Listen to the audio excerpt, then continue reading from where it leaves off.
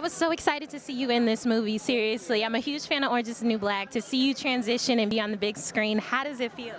I'm ready for more. I'm ready for more. That's how it feels. I love it. What was your favorite part about being in this Shaft movie? And this is legendary, you know? Well, seeing as the only part I saw was the part that I filmed, that was the favorite part. So this is going to be your first time seeing the whole movie? Wow. How excited are you about that? Very excited. I'm very excited. I've always wanted to, I love the Shaft brand, and I love Samuel L. Jackson, and I've always wanted to break into the theater world, or the movie theater world. So this is like bucket list, bucket list, bucket list. You're going to do it. We're going to be here again, another carpet after the other, after the other. I receive it. I receive it. Yes. And so we have to talk about Orange is the New Black. This is the last season. How do you feel? Is it bittersweet? That's exactly my word.